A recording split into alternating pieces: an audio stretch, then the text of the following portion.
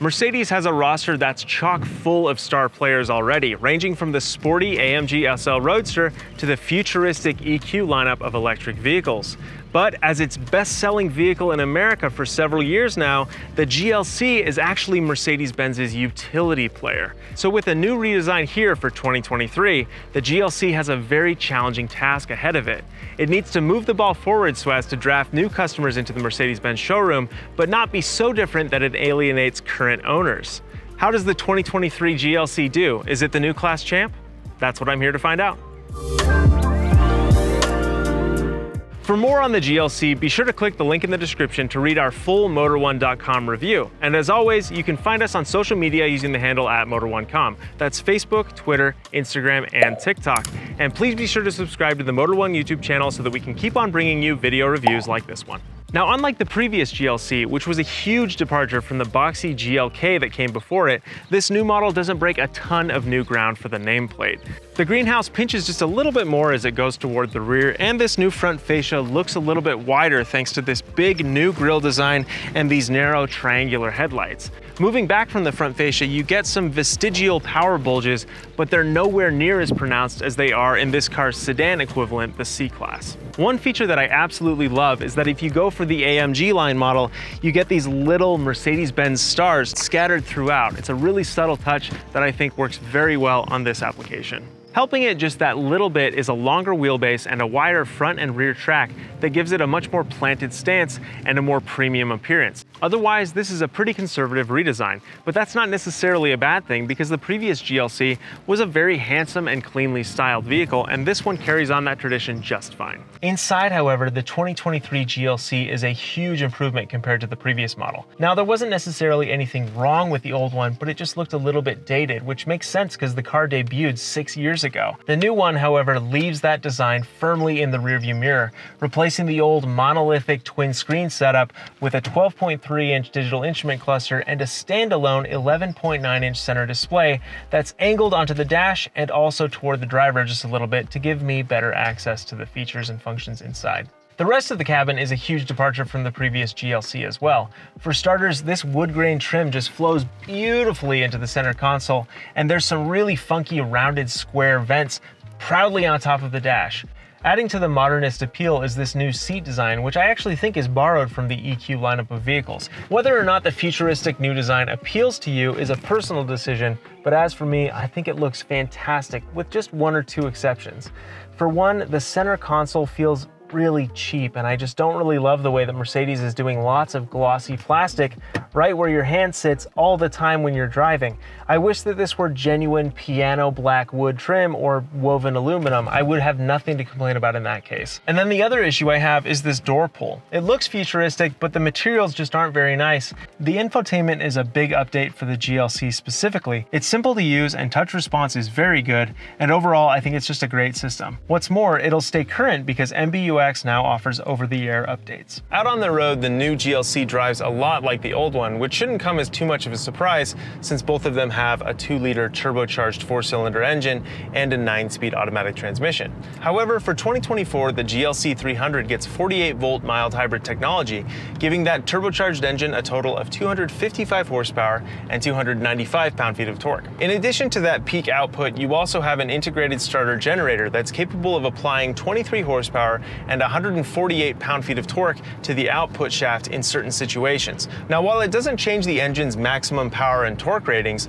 it does give you smoother engine restart. For example, the starter generator will get the vehicle rolling when the light turns green, giving the engine a split second of extra time to start up. It also enables the car to turn off the engine in low-load situations, like when you're coasting down a freeway or descending a hill. That gives you just a little bit of extra fuel economy without sacrificing power. One of the benefits of the longer wheelbase and wider track is greater straight line stability. Now, the old GLC wasn't really lacking in this regard. It kind of just felt like an inexpensive Mercedes-Benz. The new GLC, however, doesn't feel like an inexpensive Mercedes-Benz. It just feels like a Mercedes-Benz. Part of that also comes down to the added aerodynamic efficiency of the GLC, which scores a 0.29 coefficient of drag thanks to relocated side view mirrors and a few little aerodynamic tweaks under the vehicle to help it cut smoothly through the air. And again, Mercedes has advanced the GLC further with enhanced acoustic dampening material and thicker door seals to reduce wind noise inside when you're driving down the road at speed. Now, as you'd expect, 4MATIC all-wheel drive is available on the GLC, but my car is actually a standard rear-wheel drive model.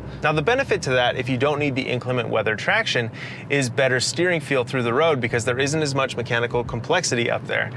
However, no one is buying a standard non-AMG GLC because they want incredible steering feel, and you probably won't be disappointed by the fact that this isn't a particularly athletic crossover either. The GLC does perfectly fine when you're hustling. The suspension is firm and nicely damped, so you're not bobbing and weaving with all these nauseating secondary body motions, but it's also not particularly thrilling either. I will say, however, that when it's in sport mode, the throttle is really sharp and quick to respond, giving you that full 255 horsepower and 295 pound-feet of torque without any hint of turbo lag, made all the better by the added torque that you get from the little electric integrated starter generator.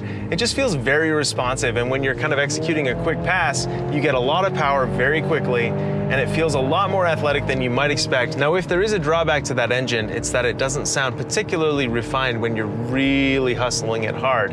There's kind of a coarse grittiness that doesn't sound very Mercedes-Benz-like, and I wish there was a little more sound deadening between me and the engine to dampen some of that noise. The GLC does include a sound synthesizer that adds kind of a raspy growl when you're pushing the car hard, but if you're just tootling around town, it doesn't sound particularly refined, which is definitely a bummer. Speaking of, when it is time to slow down, there's not a whole lot to complain about with the GLC. You don't really notice the engine noise too much, and the rest of the car just feels very smooth and composed and quiet. The ride is fantastic.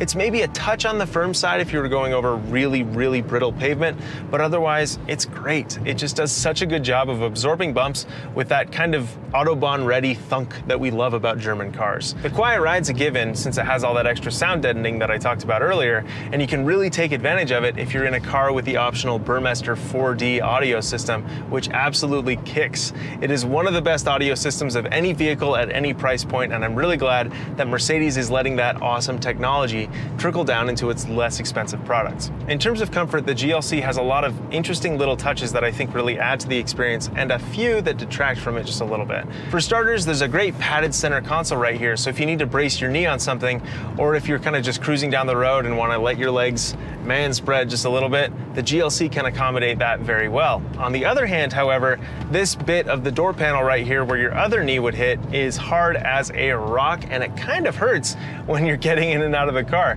if you catch your knee on it just a little bit. I wish it was padded. That's kind of a bummer. Mercedes gives you just a little bit of padding on the B-pillar right here, which is great for your elbows, but the backseat passengers are not so lucky. The C-pillar is hard plastic and it doesn't quite dovetail into the rear seat armrest very well. Back on the positive side of the ledger is this stitched upper structure on the door panels and the dashboard. It looks very luxurious and very posh, and it's just a little bit of that extra detailing that this car needs to set itself apart. Speaking of detailing, I am thrilled to say that the enhanced ambient lighting from the EQS SUV that I drove recently has spilled over to the GLC. Now, it's an option, but you should absolutely tick that box. If I could live in Malibu sunset colors, I absolutely would every single day of my life. The GLC also comes standard with a few extra comfort features like heated seats. My car is also optioned up with ventilated seats and the active posturing system, where you just set what height you are and the car will adjust the seats and steering wheel for your frame.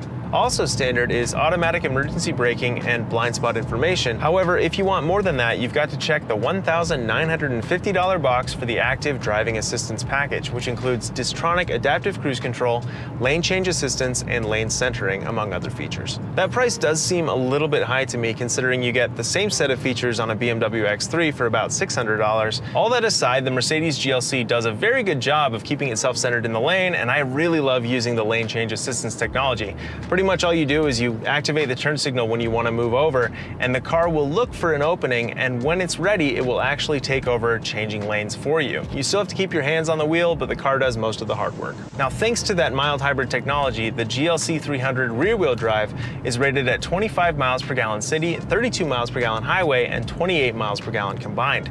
That's better than any of its primary competitors, the BMW X3 and the Audi Q5. The 2024 GLC300 starts at $48,900 $49,250 with destination included, and the flagship Pinnacle trim, like the one I'm driving, costs $52,600. All-wheel drive is a $2,000 option on every trim level, and as you'll remember, mine was not so equipped. However, with the driving assistance package, the AMG line exterior styling, a panoramic sunroof, and a few other extra option boxes ticked, my car has an as-tested price of $61,350.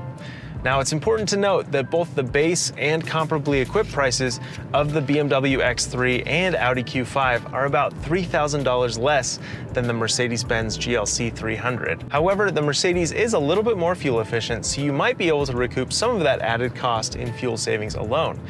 And there's no denying the appeal of the incredible technology suite in here, where this big, beautiful center screen earns major brownie points. The 2023 GLC300 is an undeniable improvement over its predecessor, thanks to incremental advances in in-car technology, cabin comfort, and power and efficiency.